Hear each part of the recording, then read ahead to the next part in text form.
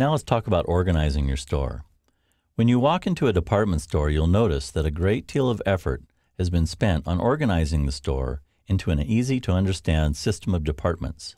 The store has been designed to help guide customers through the store and make finding what they're looking for easy and quick. Your online store should be no different.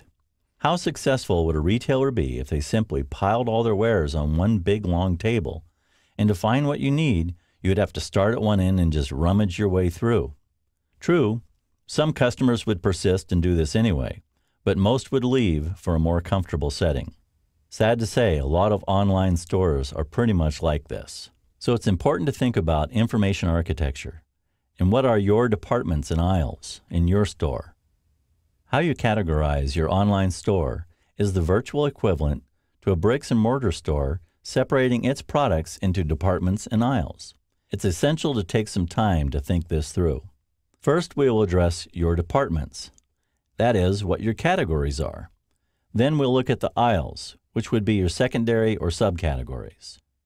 To get an idea of what we're talking about, let's look at a rough floor plan. So here we have a floor plan of, let's say, a department store. In a physical store, the product is organized into departments and aisles or sections. Online, this would be your categories or secondary categories. Notice that categories are unique, but secondary categories can be used in more than one department. Arranging your products this way will give you the greatest amount of flexibility and freedom. But take a minute to think about your products in your store and organize them mentally like this. That'll translate very well when we begin creating categories and subcategories for our store. Now let's take what we've learned to the admin. So here we are back in the admin, and let's go down to the Categories tab. And first of all, let's go ahead and click Main Categories. These are the categories that we've already entered into the store. Again, these would be considered our departments. Right now we have collectibles, electronics, housewares, lawn and garden. So think of it that way. If you were to walk into a department store and walk around what the various departments are, divide your store online up into the same departments. Again, we have the pencil, so we can click. And you see, instead of being taken to the other page, it just pops up and you can change the description, the order in which it appears. And again, like everywhere else in the database, there's archive and delete. Notice that the delete field here is available. That means that there's no products associated with this particular category, so it can be deleted if we want to. Next, we go Add New Main. Again, we can add a new main category by entering the name and the description here. So let's go ahead and do that. And we'll just type in gibberish.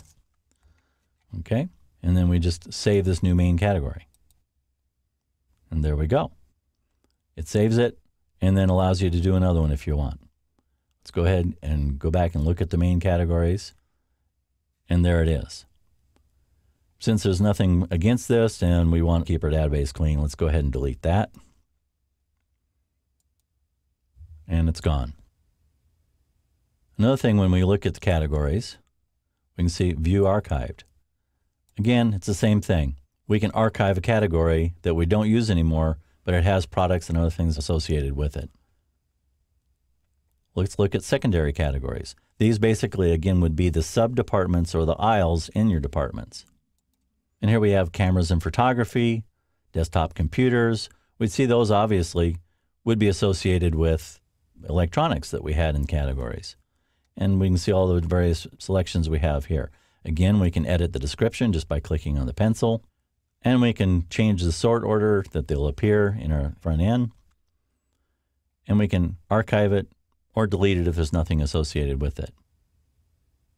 And then we can add new secondary categories. The procedure here is the same as adding categories.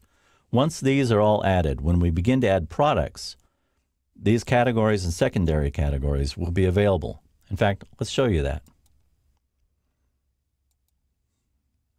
When we look at the products, here they are right here, main categories and secondary categories.